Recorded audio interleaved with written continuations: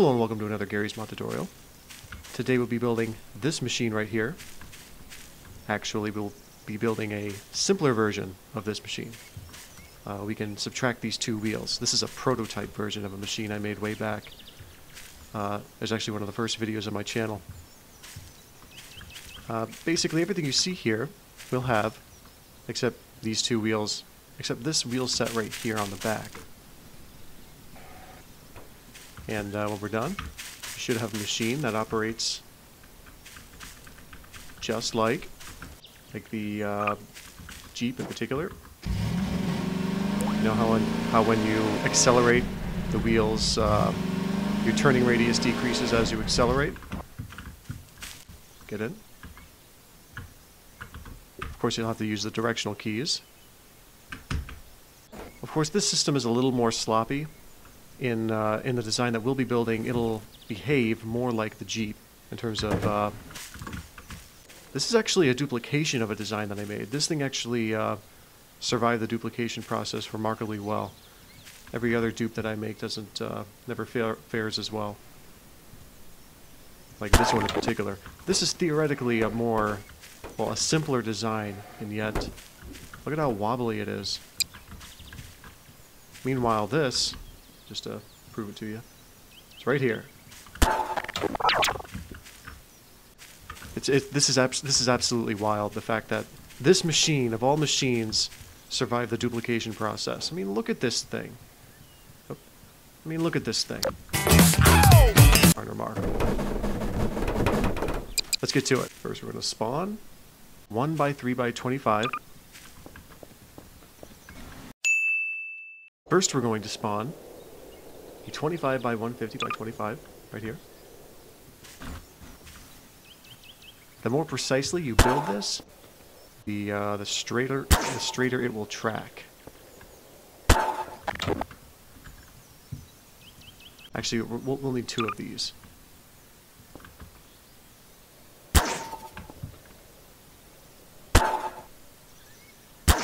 Beautiful. Now we're going to go into wheels and frames. We're going to spawn 2 of these. These will be our wheel hubs.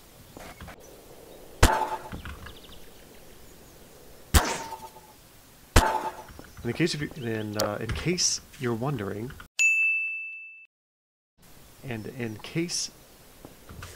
okay, and if you were wondering, this is the front and this is the rear. We are applying wheel hubs only to the front. We'll actually be deleting this here bar in a moment. This is just for spacing. Okay, let's look at, if you look at this right here, we actually lose the bar in the front, but we keep it in the rear. Because the rear is much simpler than the front. We have to fit, you know, this little steering doohickey here, and these wheels and wheel hubs need to be able to articulate. So that's welded in place. Now we can flip this over. Now we can start adding our suspension. Any rigid rope will be black. Non-rigid rope will be rope colored.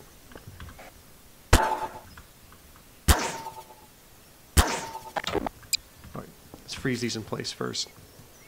Freeze all of this in place. You want to be as precise as possible.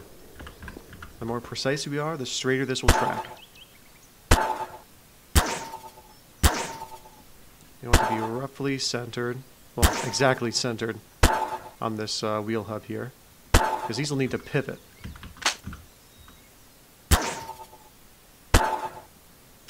We get at least 4 points right here.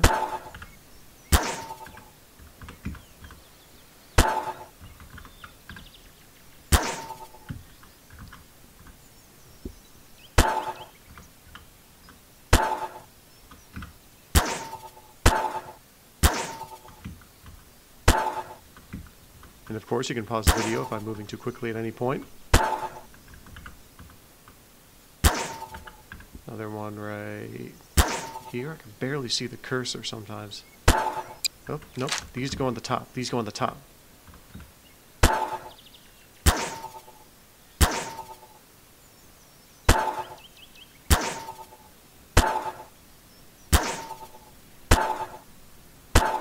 Alright, we want to add some to the rear as well. These don't have to be as precise, but you want to be symmetrical at the very least.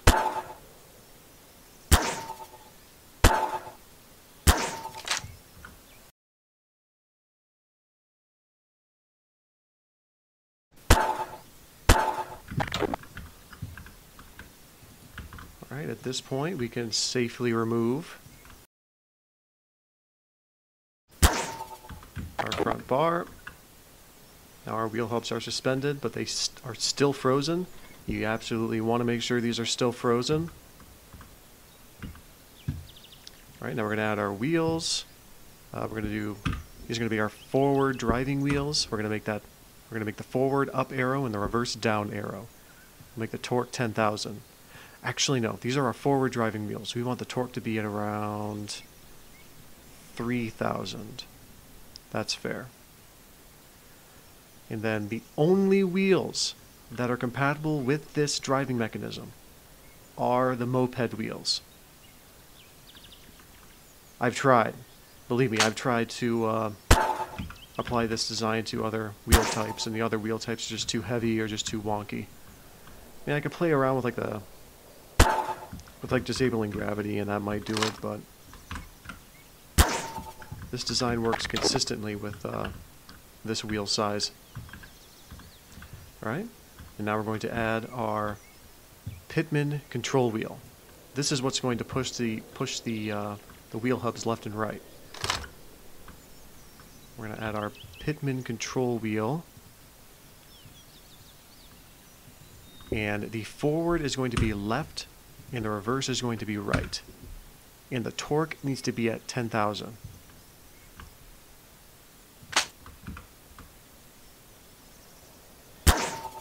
Alright, there you go. Now we're going to add our connecting arms from the Pitman control arm. We're going to add them starting from the...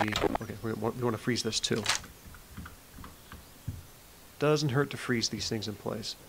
And we're going to add it to the very back right here. We're going to add it to the outer edge of the wheel hub right there. I'll do that right here on this side as well. We're going to do it at the front as well, for the sake of rigidity.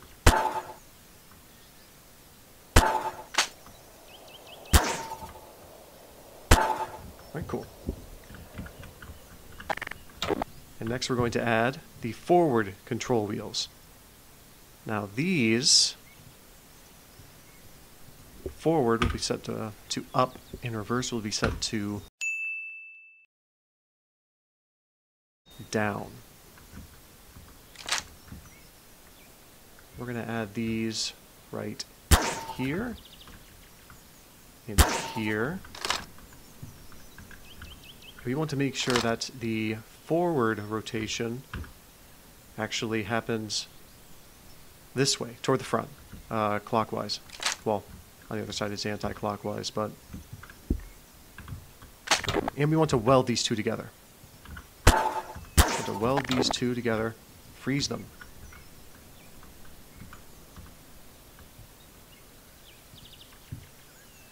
And we're going to connect the forward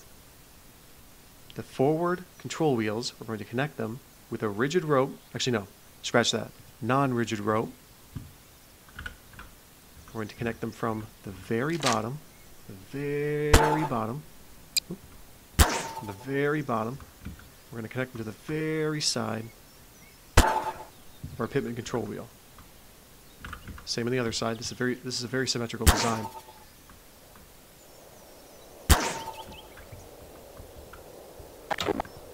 Okay. And yeah.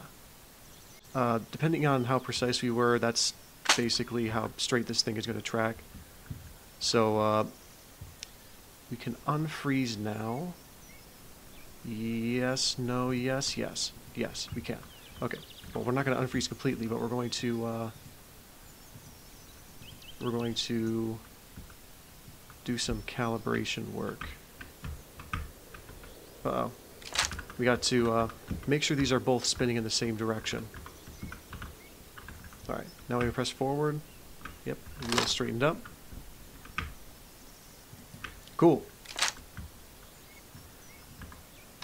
Now, we want to make sure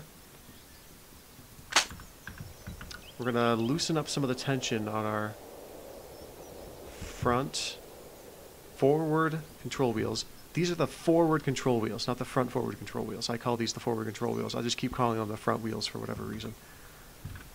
Okay, now that we have released tension on the Pitman control wheel, we can set our range of motion for the front wheels. We're going to take a non-rigid rope. We're going to attach it at this point and terminate it right there, and that's our range of motion for the front wheels. Basically, we can't turn it any more than that. We're going to take our rope constraint with our forward control wheels giving slack to the Pitman control wheel. We are going to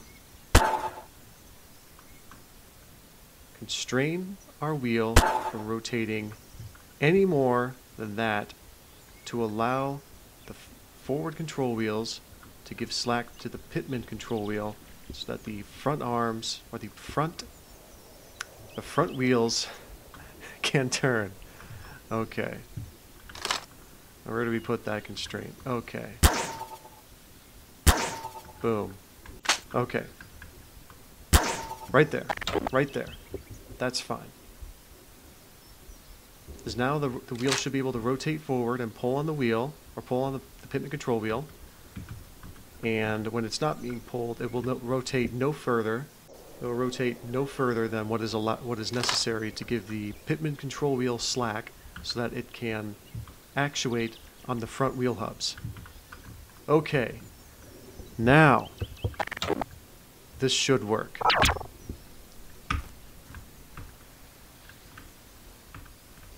We might have a little too much.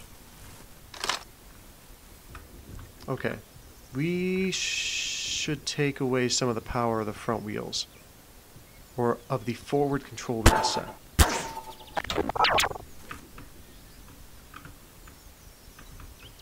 Now you should have a platform that you can build on.